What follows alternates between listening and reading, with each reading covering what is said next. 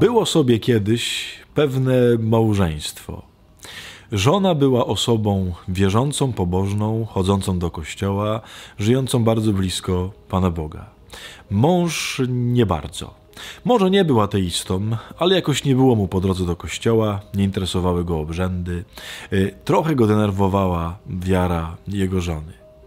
Na tym punkcie często między nimi dochodziło do różnych sprzeczek, kłótni albo takich zwykłych złośliwości. Któregoś dnia żona myła właśnie sałatę przy zlewie w kuchni. Mąż do niej podszedł, wiedząc, że była dzisiaj rano w kościele, i zapytał: widziałem, że dzisiaj rano byłaś na mszy.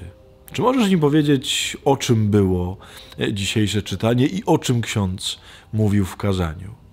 Żona, skoncentrowana na myciu sałaty, trochę od niechcenia, powiedziała: nie pamiętam, nie wiem, co dzisiaj było mówione. Wtedy mąż, który właśnie takiej odpowiedzi się spodziewał, wykorzystał to i mówi do niej trochę zgryźliwie i trochę złośliwie: widzisz, i po co ty tam chodzisz? Gdybyś chociaż pamiętała, gdybyś notowała, gdybyś się uczyła, no to coś by z tego było. A tak to chodzisz i nic z tego nie ma.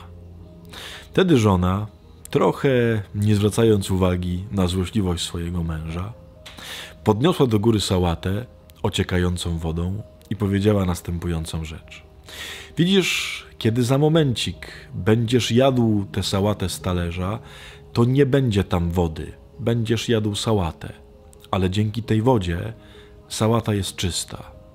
Tak samo jest z Bożym Słowem. Ono oczyszcza, ono nieustannie płynie i sprawia, że to, co ma być czyste, takim się staje. Kochani, to nie jest żadna zachęta do tego, żeby traktować Słowo Boże czy wiarę bezrozumnie. To nie jest zachęta do tego, żeby nie uczyć się, nie rozumieć, nie chcieć wiedzieć, nie wykorzystywać. Tylko łaska Boża to nie są proste notatki. Tam nie chodzi o prosty zbiór wiedzy i wiadomości. Ona znacznie więcej potrafi. Słowo Boże znacznie więcej może zrobić, nawet tam, gdzie nie do końca zdajemy sobie z tego sprawę.